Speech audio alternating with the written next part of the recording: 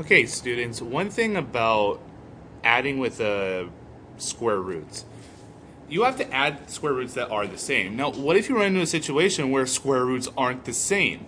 Well, you can usually be in a situation where you can simplify a larger square root.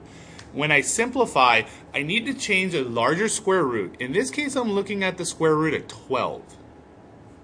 I can simplify that by breaking this up into two totally different square roots. So, the first thing I would do is I'm going to rewrite the square root of 12 into 3, and I'm going to use a dot here to show my multiplication. 3 times the square root, I'm going to put 2 empty square roots here. My first square root is going to be rational, and if it's rational, that means I can find the square root and have a whole number. In this case, I know that 4 times 3 is 12, and I know that 4 is a perfect square, so I'm going to put that first. That's rational.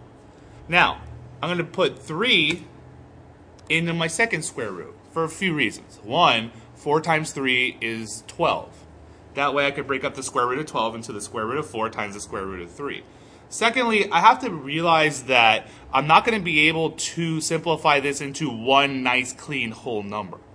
But I can simplify this to a point to where the square root, the value of that square root will be a lot lower. So, I wrote this up into the square root of 4 times the square root of 3. That makes sense because after I simplify the square root of 4, I'll be able to add this square root of 3 to this square root of 3. But first, let me write everything out.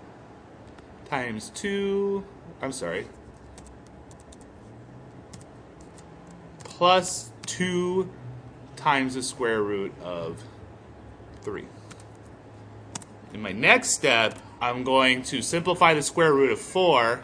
So I'm going to keep that multiplication sign. And the square root of 4 is 2. Not the square root of 2, just 2. Square roots are a one-time command. Once you use them, you're done. The square root of 3 stays the same, plus 2 times the square root of 3. In my next step, I can multiply. I have 3 times 2 is 6. Square root of 3 is not going to change. Plus 2 times the square root of 3. Now that the square roots are the same, now I can add. I have 6 square roots of 3, and I have 2 more square roots of 3. Now I have 8 square roots of 3, and I have 6. Whoa. There we go. Now I have 8 square roots of 3. Now I successfully added 2 square roots that weren't the same in the beginning, but I was able to change them so that the square roots were same, so I could add in the end.